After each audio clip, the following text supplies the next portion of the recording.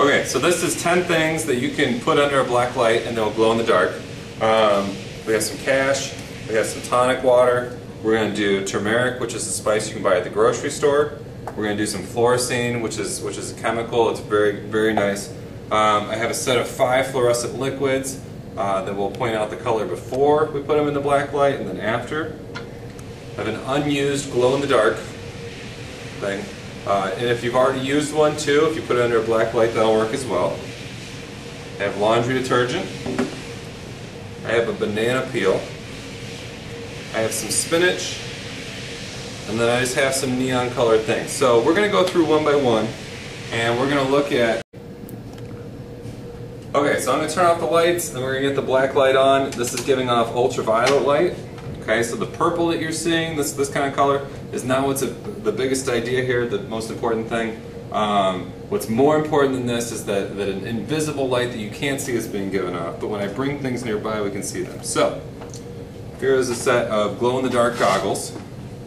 They're not really glow-in-the-dark, I shouldn't have said that. But these, when you put them under the black light, you can see the color, the pigment coming out really well because it fluoresces in that black light.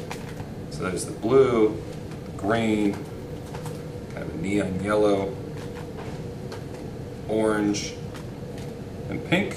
And anything that kind of looks neon looking will work just as well. So if we have some pink and orange markers, you can see that, and you can even see the writing on them showing up very nicely. Now, this is a set of 5 fluorescent liquids. Okay, the colors of them, it goes from clear and colorless, so without color. We have a yellow, a pink, an orange, and another yellow. But when I bring the ultraviolet on them, you can see a fluorescence. Now we're seeing blue, a purple, an orange, a yellow-orange, and kind of a yellow-green. Okay, and if we take that away, put that back, it's a very nice set. Now, the one on the far left there that's clear and turns blue is quinine. And quinine is in tonic water, so if you purchase some tonic water and then put a black light near it, it'll glow in the dark blue like this. Okay.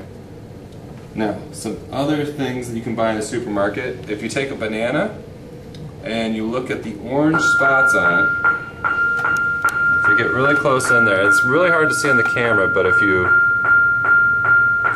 you go ahead and look at it under a black light, you can see it live. Now, a glow strip. What are these called? Glow stick. Glow stick. Glow stick, even if you haven't activated it, it still has the dye in there, and that will fluoresce under a black light. Okay? And then laundry detergent. Okay, so I've poured a little bit of laundry detergent. When I bring this close by, you can see that on the cap, but if you look down inside of it, you can really see the laundry detergent fluoresces. That's going to help get your clothes whiter when you put them under a black light. Now, we're going to switch sides here for a second. I'm going to come over a little closer for the last few. Money has europium in it, and that europium gives off different signals. So if you look at this, you can see kind of an orange strip on there, and that helps with deterring from counterfeits. And there's also a blue one. Now this 5 looks a little newer, so I can actually see a few 5s here, and then a big one there, that are not present unless I'm putting them under that ultraviolet light. Okay? Also in a supermarket, you can buy spinach. If we grind up some spinach and a little bit of alcohol, it's going to extract the chlorophyll. And the chlorophyll will look a nice red under a black light. Now that doesn't show up well on the camera, but if you try that, you'll see a really distinct red color coming off of it. Okay? Then, if you have any foreign money lying around, that will show up very well. So this is a Canadian $5 bill. And so here you can see that the different pieces that they put into it. And some places will actually put in where they have something like a picture or something like that on there. Okay? Now the last 2, this is turmeric. It's a spice. You can buy it at the supermarket. I'm going to pour it into some ethanol.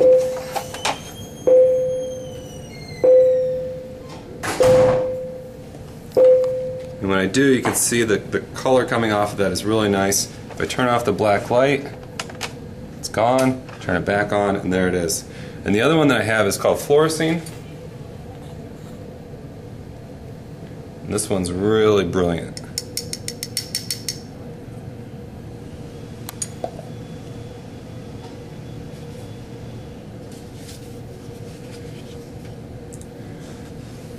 And the last one I'll show you, this is just a regular glow-in-the-dark strip, and I'm actually going to put something with this. I'm going to put this plastic container. I've sprayed sunscreen inside. So sunscreen absorbs the ultraviolet light, and so it'll prevent that from going through to this strip. So I'm going to set this on top of this. Then I'm going to put the black light on it. It's going to activate that glow-in-the-dark pigment. Okay. And then when we turn this off, you can see where the sunscreen was that's preventing this from activating. If I turn that black light on again,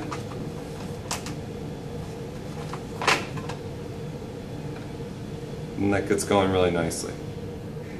Okay? In addition to that, if you just have regular paper at home, that'll of course go off in the black light, and you can probably see my goggles and t-shirt as well. Alright, and those are 10 things that glow in the dark under an ultraviolet light.